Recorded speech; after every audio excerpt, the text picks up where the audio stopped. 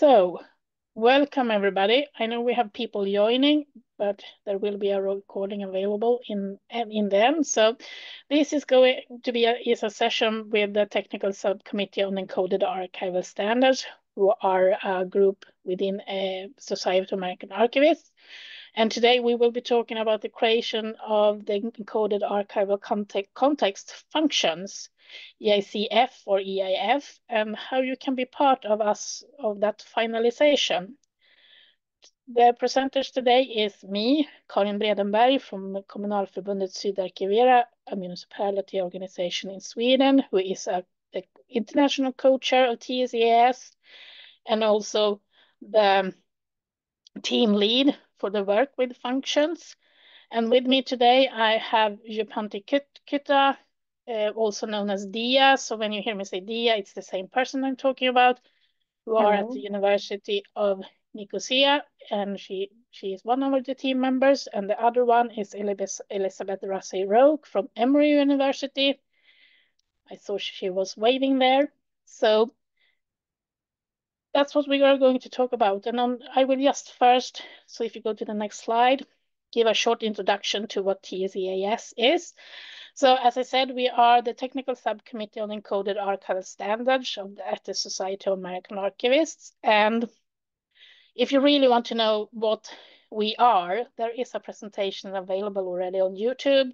It's from 2020, but it's still valid. So in that one, the core things in that one is that what we are is that we are the group that take care of the formats you use to manage and share archival information.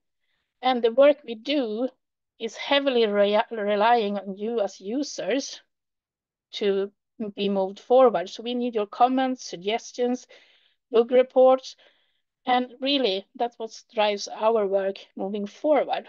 So on the next slide. We are available in a lot of places, so you can find more information at, for example, the microsite at the Society of American Archivists homepage. We have all our documentation, including notes from all the working groups we have, and also from TS-EAS in our GitHub repository. There is where you find the schemas and everything. EID is publicated online at the Library of Congress. EIC is publicated at the Staatsbibliothek Berlin. We have a mailing list, and don't be fooled by it being named EID. It covers all the EAS standards. And one of the ways of contacting and giving us reports regarding bugs and everything, that is through GitHub. Another way is using the issue form that you can find at the web page at SAA. So that is, if you don't want to have an account on GitHub, you just fill in the same things there, and we will create the GitHub issue, because that's the way we make sure that we are transparent, is by having it in GitHub. The next slide. So when we do work with standards in TS-EAS, we have two set of rules to follow. We have ourselves set up an annual rolling revision cycle for minor releases, and that's available on GitHub. Here we are talking about things like fixing spelling errors. As you hear, my native language is not English. That means when we write, it's not always correctly spelled, so we fix that. That is minor revision. But also when we need to do bigger revisions, like for example, EID is currently in revision. That is something that we actually need to hand over to Standards Committee to get approved, which in their hand give it to SAA Council. So it really is a hierarchical way of getting approval to do things. The same with having guidance from Standards Committee and Council when it comes to creation of a new standard. So all the work that we will have put into functions will, if it becomes a standard, also go through this procedure before it's going to be published. You can take the next one. So first I want to start off with a note about RIC. And RIC was the Records in Context, the content model was released in November last year. And it's coming from ICA, so the International Council of Archives, and it's the new standard for describing archives. So it's replacing the old ones, ISAR CPF, ISAG, and ESDF, and you will hear more about those later today. And the EAS standards will become a way of expressing RIC through XML, but it will take its time. So minor adaptations has already been created and used in, for example, EAC-CPF, where linkage to vocabularies were introduced.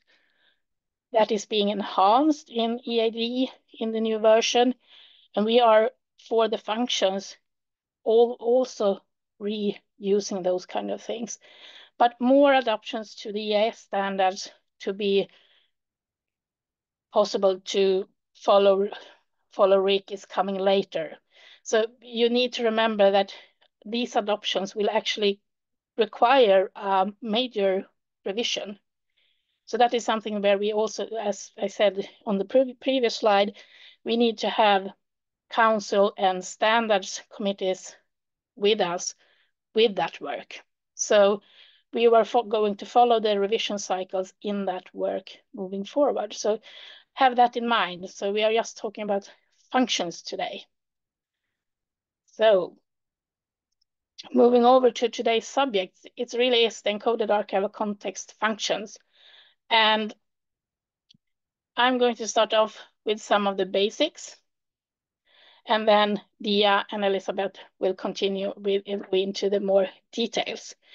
So it all started off at a meeting in 2013 in Brussels, where a group of people, both from predecessors to TS-EAS was there and others, where work had started with creating own schemas for functions and trying to do something with functions. But it got decided at that time that there needs to be a working group, and that working group ended up being part of TS-EAS. So during 2021 and 2024, we have had a sub-team taking over the work that was done earlier in TS-EAS. And we have created a suggestion, having a white paper as the description of what we are wanting to do and a number of examples. So since this is not a published standard so far, there is no web page, but you have the current documentation being on the SAA web page, and that is the call for comments. There you have access to everything. And you also have our team notes being in GitHub. So if you want to see what we have been discussing and so on, it's available there. Next slide. So what is this? Yeah, well, it's the way of describing the functions or functions as processes and activities that generate records and records groups. It's kind of the glue in between the creator and the records. How do we make sure that we have that knowledge and save that knowledge of how things were done? It is closely connected to EAD and EAC-CPF, of course. You need all these three to be able to see a record's whole context. So that also gives that this will be the third component needed for making EAS standards RIC compatible. It is based upon the International Standard for Describing Functions published by ICA, and as I said, there will be some more words about that. Here is the big why. So we need a way to show in XML, because a lot of solutions are still using XML, to show how these records was created, how the functions are, in most cases, corporate bodies. It can be discussed if it's just corporate bodies that have functions and activities, but the main focus is the corporate bodies. But of course, you can use this also for persons and families. And with corporate bodies, remember that it's all type of corporate bodies. It's organizations, it's big companies and everybody. being a group. And what we also do is with this work is that we have looked into and make sure that we are using recognized ontologies and metadata models. We are not inventing something new.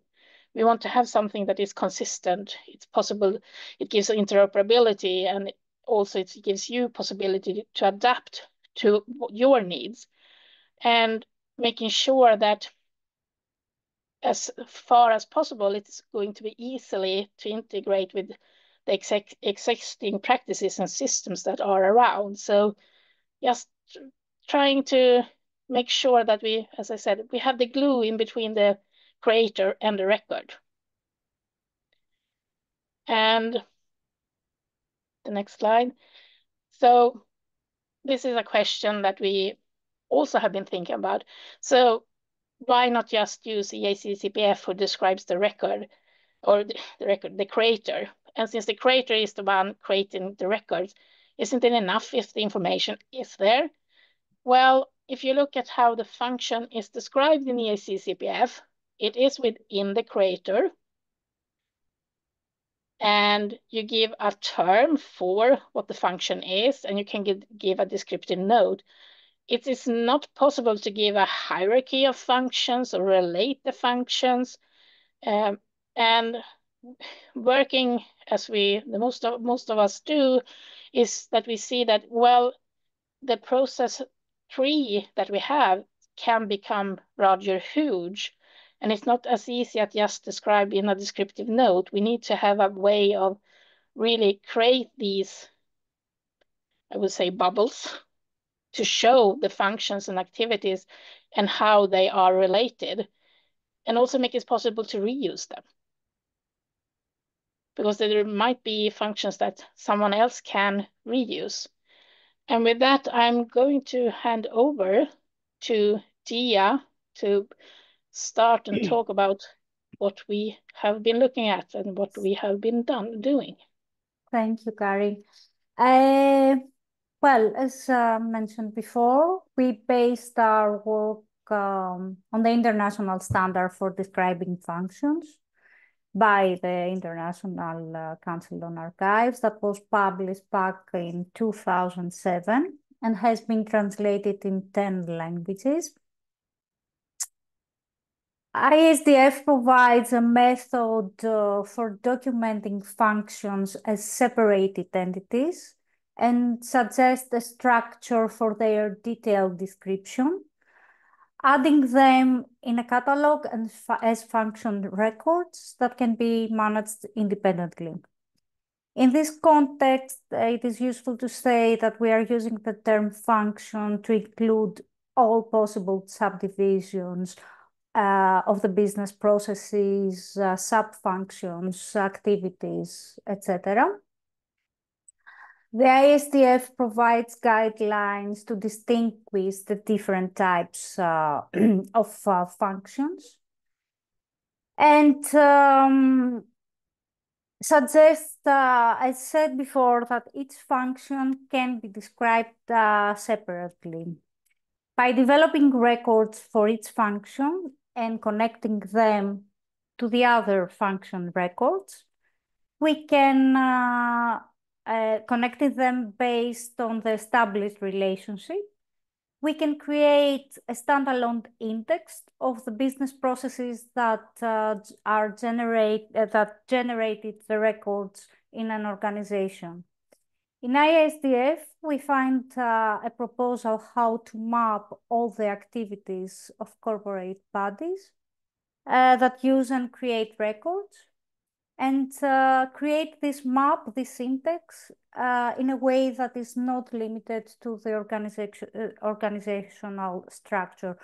It is not limited on mapping just the organizational structure. Yes. Karin mentioned that the documentation of function is already done in an extent by including some information about the functions into the authority record of the creators. And it's reasonable to ask why, again, we need to have separated entities.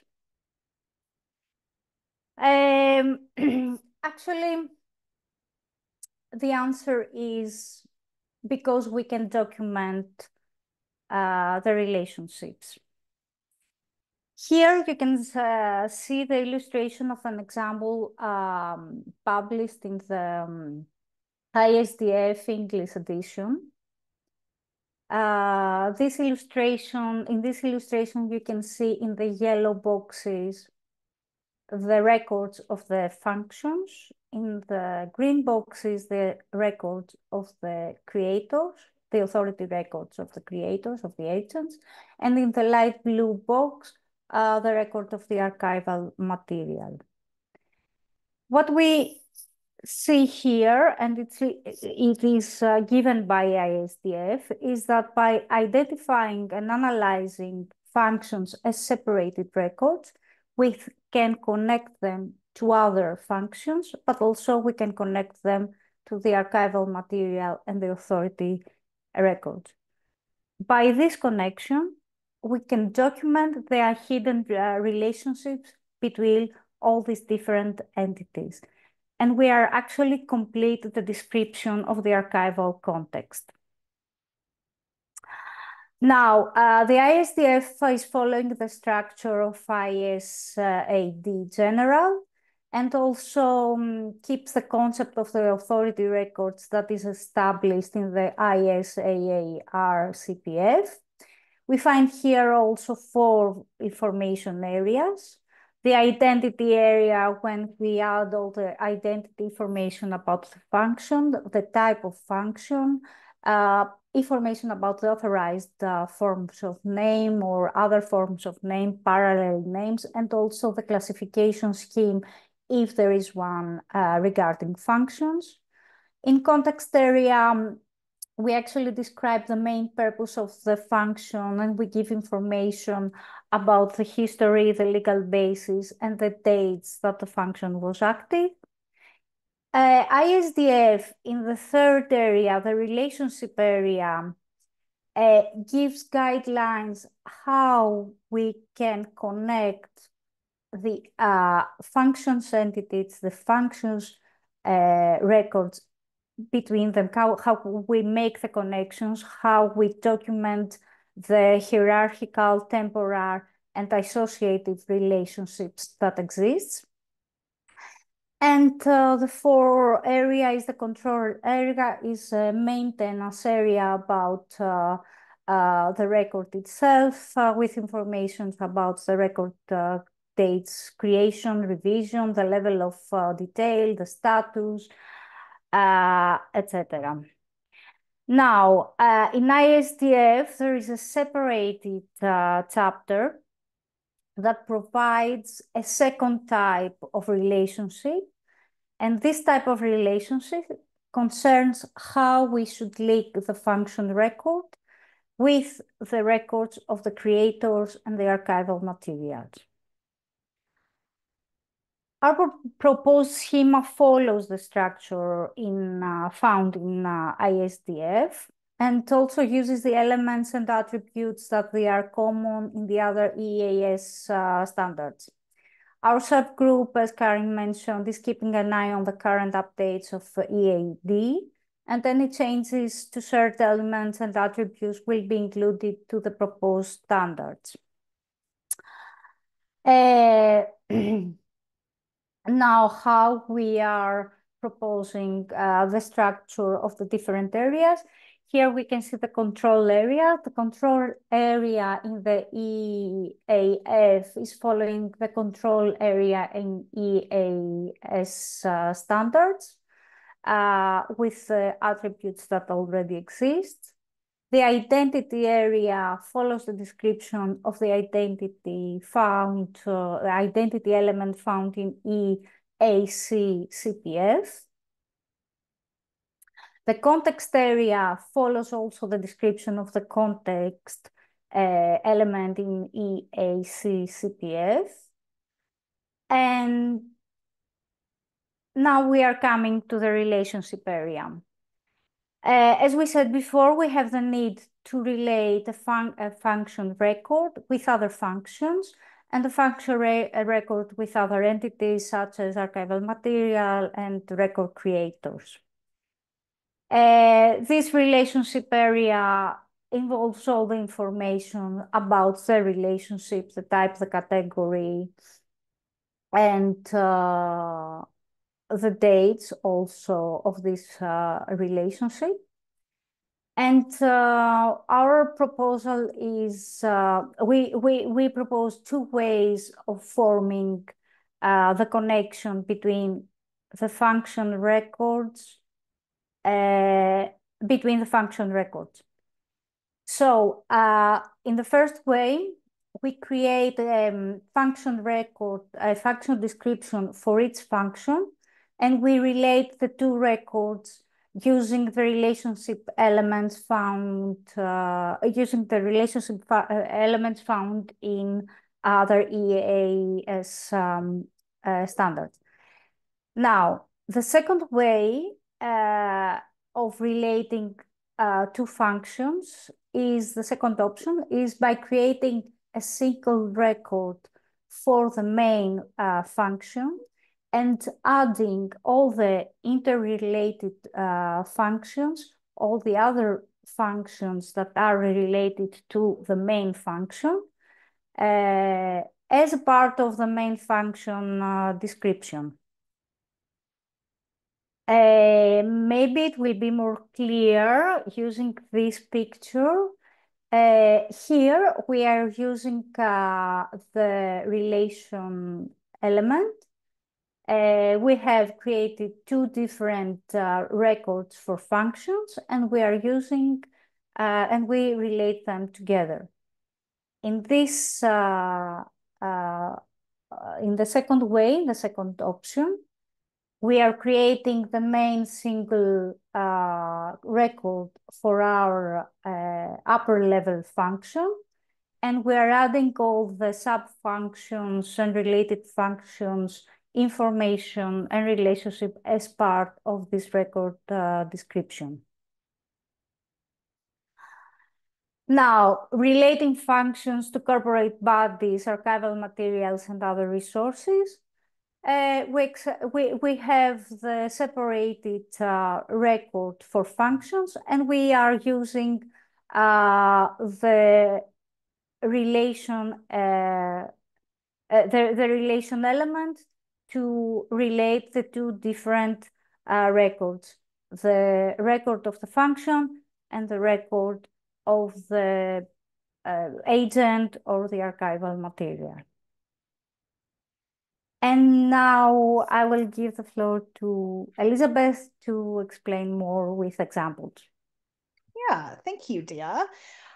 So throughout the entire process of us trying to draft a new EAD standard, this team has found it incredibly helpful to continually create sets of examples. So this include entity diagramming, which Dia showed you some of earlier, as well as some test XML records.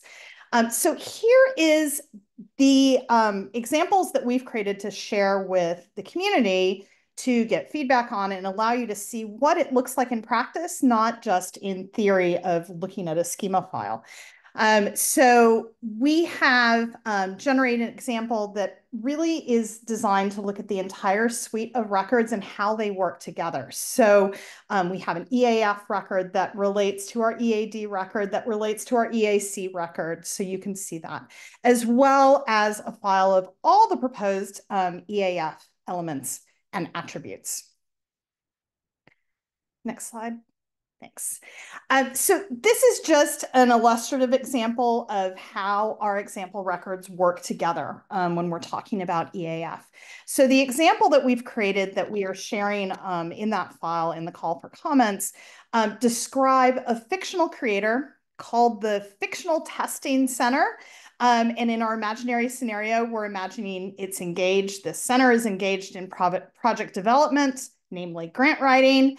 And we then use the EAS suite of standards to describe each of these entities and all the relationships between them.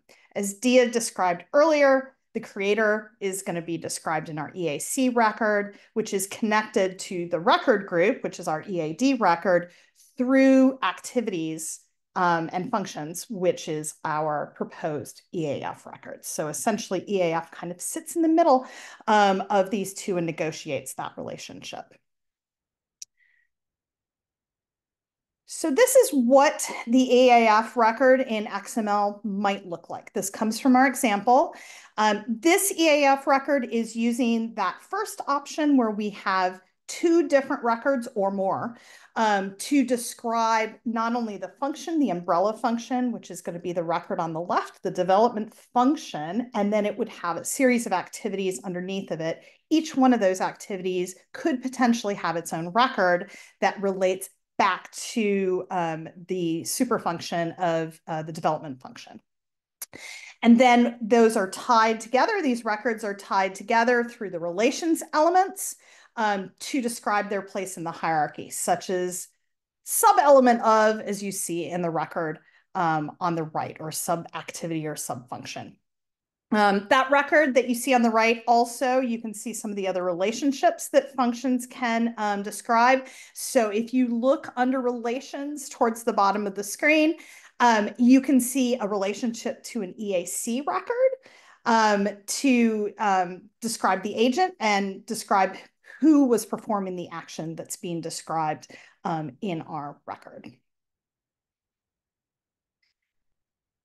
This is the secondary option that Dia talked about, where we create a single EAF record and don't try to create sets of hierarchies through records, but instead try to describe that within one single XML file. So rather than describing each activity separately, this schema, the EAF schema, will allow this option for implementers who really don't need that level of specificity to have strings of records, but instead describe it all within a single record. So in both of the options, so both option 1 and option 2, the XML includes this relations section that allows implementers to define relationships to EAC records representing the agent. You can connect to agents, and you can also connect to EAD records that represent the record group description. Notice that these elements allow you not only to point to the related entity, but also define the relationship between the two of those. So instead of it being sort of embedded, as in it's related, it's an agent, it must be a creator, what the schema will allow you to do, and EAD4 is also going in this direction, as well as EAC, it allows you to choose a vocabulary to actually define that not only more precisely, but allows different implementers to choose the vocabulary that they want to use. Here, we've done it with RIC in our examples to show compatibility with RIC and how we can use some of the properties and classes of RIC to be able to describe things within our EAF records. But you could also use any other ontology that makes sense for your local context. So if you're working with digital objects, perhaps you want to use premise vocabularies here to describe those relationships. If you are in an institution that is working with BibFrame, perhaps you want to use BibFrame. So there's a lot of options open in the construction that we have here with the relationship elements.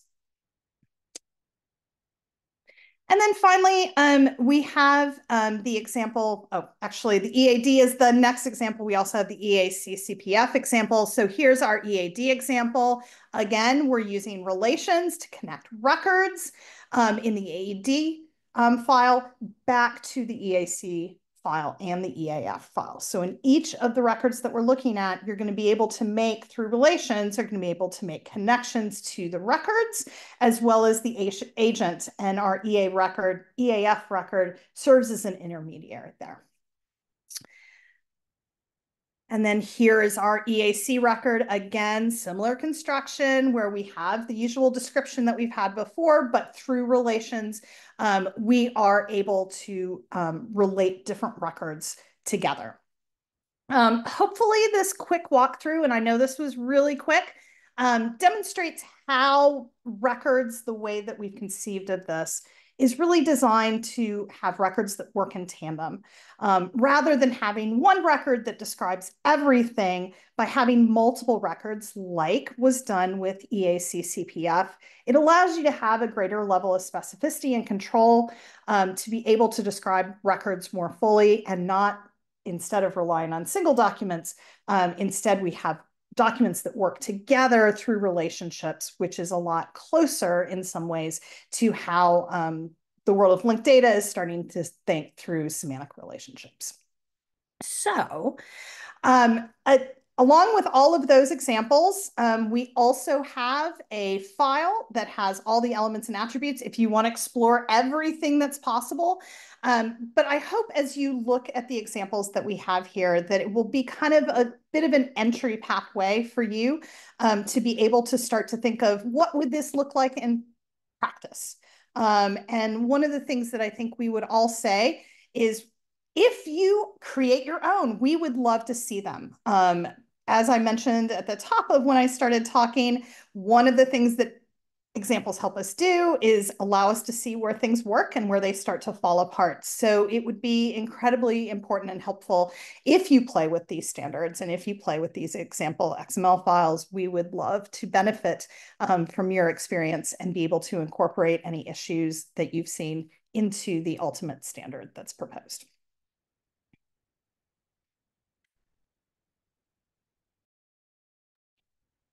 Yeah, so I think both Dia and Elizabeth has been into what the goal of what we have with this call for comments, and it's actually to get quite frankly, a yes or no if we should finalize what we are proposing. If we get a yes, we will create the schema and tag library. If it's not a clear yes in the responses, yeah, well, the white paper is there and the examples are free to use. But yeah, so we really need you to respond to the call for comments. And on the next slide, to make it even more feasible for you to do that after hearing this session, is that we have actually decided to extend the call for comments until the 20th of October. So you have some more time to look into this. And in the survey, you have a number of places where you can write text. Even if it's not the really correct place for writing what Elizabeth asked you for and what we all are asking you for, use the text fields and let us know about your use cases. And also if you have examples that we could use and look at. And also if you have, as Elizabeth said, if you have seen something you are missing to add, you haven't added this, we need this, please let us know, because we are open to all types of suggestions. Especially if you give us a yes in that survey, so we will finalize the work. Do Elizabeth or Dia want to add anything? Otherwise, we will open up the chat for questions. Yeah, and if I can just chime in a little bit on what Karin just said. So I did mention about XML-based examples, but one of the things that would be really helpful, especially for those of us in the US that have a bit of more of a manuscripts tradition and perhaps work less in functions, it would be really helpful to have some use cases. Even if you just have a narrative use case of, I wanted to describe this and had to put it in a narrative note, and I wish I could describe more. Those would be immensely helpful, and we would love to work with you to help mock that up. So any sort of suggestions that you have would be really useful. Thank you. We have gotten one question in the chat, and that's regarding a link to where this slide will be shared. As far as I know, we will send out a link in an same information email where we will inform about the extension of the call for comments. So it will be coming tomorrow. So I'm not totally 100% sure on exactly which page it will be placed, but you will get that by tomorrow. Any more questions?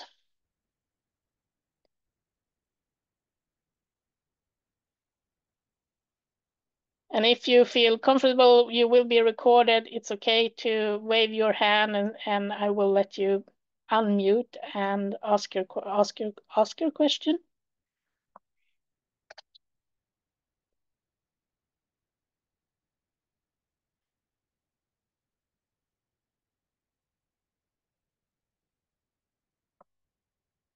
Hi.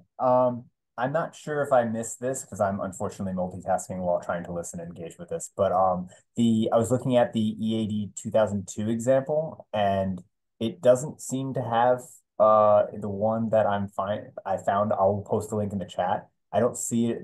I see it in the EAD 3 example, but not in the EAD 2002. So I'm not sure if it's missing or how maybe there's not a good way to express this in EAD 2002.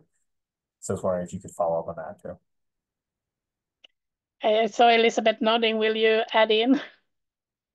Sure. And that is exact, you hit the nail on the head, Greg, is that in 2002, there are elements, namely the relation elements, that don't do this very well. And so the EAD 2002 example kind of uses a bit of hijacking in order to be able to express some of this. So it is possible, but not great. This is one of those places where, as much as we want to make our standards backward compatible, there is a point at where EAD 2002 just doesn't achieve this very well. And we have 2 questions in the chat. I will start with the first one. Yes, examples are welcome no matter the language. I think we can cover a lot of languages, so no problem if they are not in English. And if it's something you really want to point us to, just write that in beside as a note beside, so we get some explanation. But otherwise, I think we will handle it. Mm-hmm. And the other question is regarding archive space. So we have shown that Atom has a way of describing encoding functions, but archive space, and I'm going to lean on you, Elizabeth, there, because I'm not using archive space. No, it's fine. So archive space does not. There is not a good way to do this. I think one of the hopes here, and it's something that will have to happen in archive space anyway, if they want to move towards RIC. Functions is a crucial part of that data model in RIC. So this is something archive space community will need to start looking at as they start thinking about compatibility in the future. So long answer to say, no, it doesn't. But my hope as an archive space user is that it will at some point, mostly because I appreciate the specificity that functions give us. And from my context, being mostly in a manuscript repository, I'm thinking more of using functions as ways for us to document how we as archivists are working with records and documenting provenance around those sorts of things. I think would be immensely useful to how we describe records. Yeah, and also can add into that one that we have met people from business archives in US that says, oh, wait, when will we be able to use this standard?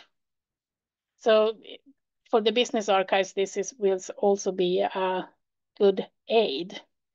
I can't give a date when it will be ready, if it is a yes, but fingers crossed, knock on wood, since as we have shown you, we are using the shared elements that are in the EAS standard. That means that there are actually not that many elements that are function specific. So it's less work of creating things when we reuse things, which is a goal for the EAS standards, that we do things in the same way. A date is a date, no matter in which of the standard it is. So that reuse will make the time to create this and finalize it become shorter, but it will still take its time. So fingers crossed, knock on wood. If it's a yes, there might be a Christmas present next year.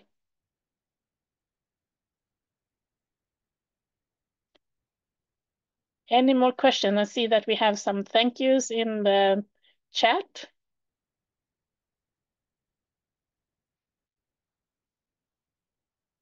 Otherwise, our big call here is please respond to our call for comments. We want to see if it's, as I said, if it is a yes or a no, if we should finalize this. The things I'm hearing is that it's leaning towards a yes, but we want to have that in your writing. You are almost anonymous, but not totally.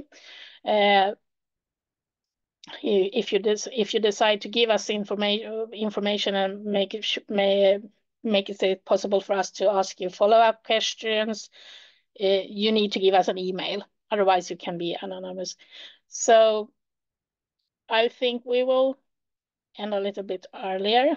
I know this is maybe in your lunchtime. So many thanks for having participated and listened to us. And as I said, the recording will be available on the YouTube channel as soon as it's ready. We'll make sure that you get the survey the presentation quite soon through a message on one of our usual channels. And with that, I will stop the recording and thank you everybody for joining us.